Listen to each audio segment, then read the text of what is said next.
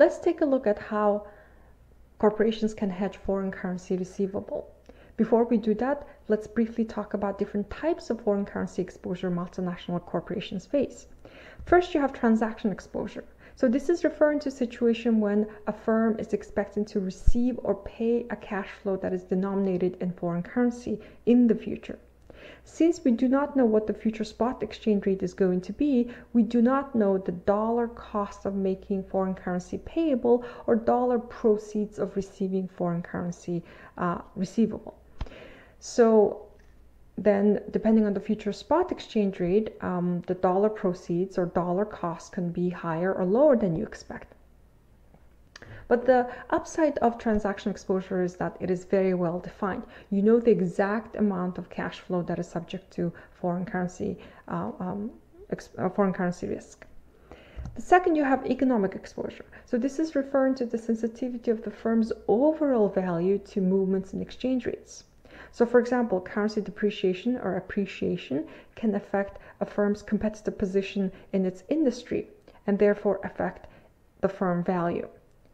So obviously, it's pretty hard to define and measure exposure like this.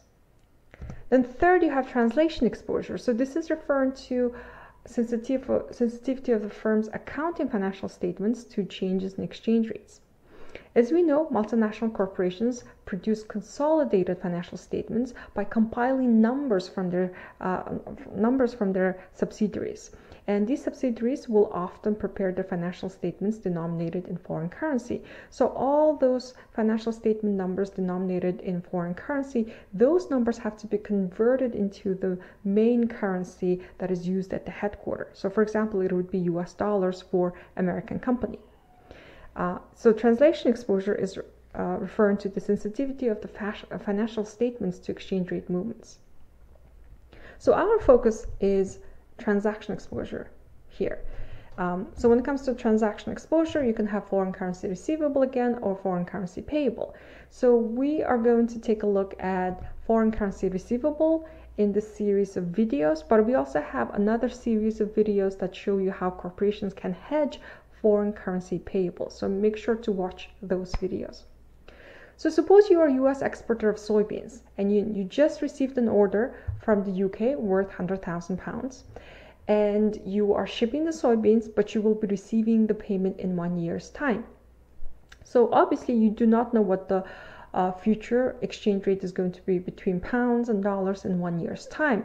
So you are concerned that the dollar proceeds from this sale is going to be higher or lower depending on the future spot rate.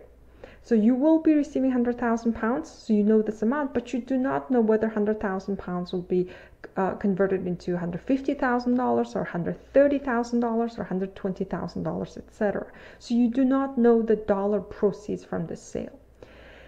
So we are going to work with this simple numerical example. We're going to assume that the forward exchange rate is $1.50 per pound. Right now, the spot exchange rate is $1.48 per pound. Interest rate in the US is 5% per year and 8% in the UK. And we're going to assume that call and put options are available on pounds.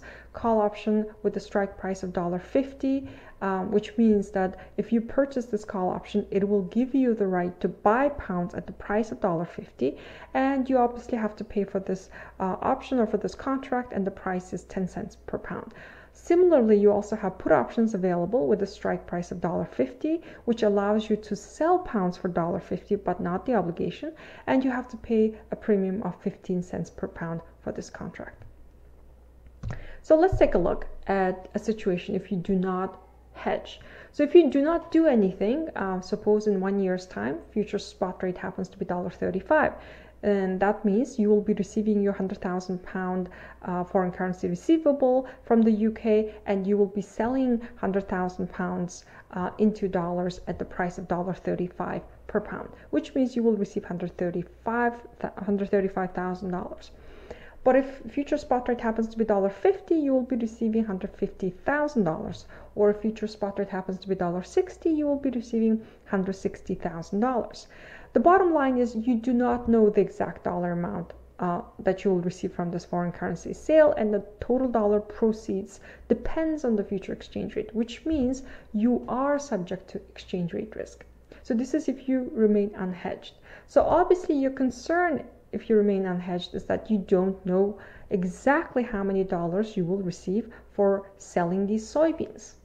So if you hedge, your objective with hedging would be that you want to know the exact amount of dollars you will receive from the sale in 1 year's time, or at least you want to know the minimum amount of dollars you will receive from the sale in 1 year's time.